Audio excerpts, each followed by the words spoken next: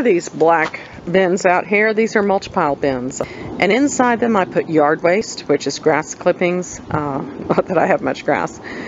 Leaves, shrubbery trimmings. I also put all kitchen waste that's vegetable and fruit. I don't put meat bones in there. It will go up to the very, very top, and then it'll slowly break down. And in a year, you'll have nice dark soil that's filled with nutrients. You want to put it in layers of green, which means like what you're seeing here with the cantaloupe, tea bags, limes, mango seeds, onions. There are coffee grounds. There are tea bags. All of this goes into the compost pile.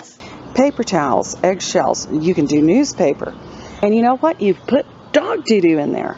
You could even put human doo-doo in there. Even I have not gone that far. If I see anything that needs some trimming, I add it on, and I just add on. You want to keep your compost pile in a moist, in the sense of a wrung out rag.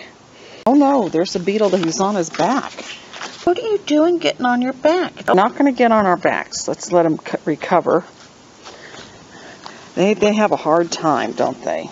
Now there are tumblers, compost tumblers. I've not used one, but they say those compost tumblers work a lot faster. You recovering, baby? And I've got to put him off my hands so he can feel better.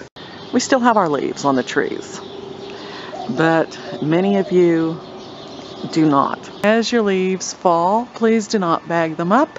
Here's the bin I was showing you all just 6 weeks ago. But in 6 weeks, how much it has gone down. It's gone from being here all the way down to here.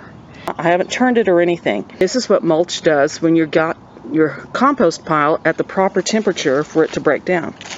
How did I do this? I added a ton of dog droppings, and you can put that in your compost. Now, you will hear and read, I mean, I have seen, and I just want to giggle, people who say, oh no, you can't do dog droppings. Not at all. Oh, that's just awful. I mean, excuse me, if you take your animals to the vet, if they're healthy, wormed, there's nothing wrong with putting dog droppings in there whatsoever.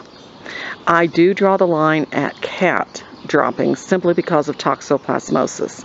But dog doo-doo is fine. Why throw that stuff in the trash when it's filled with nitrogen and nutrients, and it can go into your compost bin and be turned into fertile, rich soil for your plants.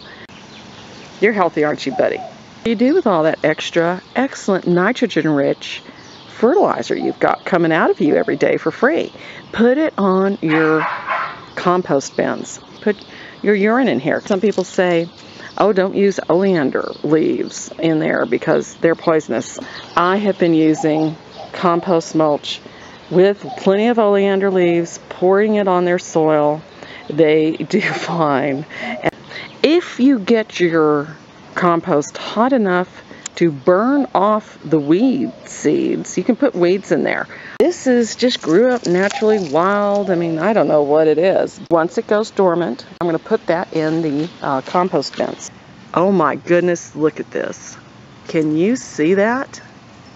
Let me see if you see that. That is a grasshopper with a baby grasshopper on top. If that isn't cute, look at that. Do you see that? Mama grasshopper with baby grasshopper on top. And look where she is. Right here on this thing, whatever it is. If that isn't cute. Hello, grasshoppers. Now, Mama, you watch out, because I don't want anybody getting hurt by Raphael. He eats grasshoppers, unfortunately. Hello, grasshoppers, if you two aren't cute. Before I get back to what this is really about, I just had to get them from a different angle. They get nervous when I get too close. But I guess she doesn't want to jump with baby on her back, so I'm going to back up now and get on with the rest of my mulch talk. These bins, they were on sale.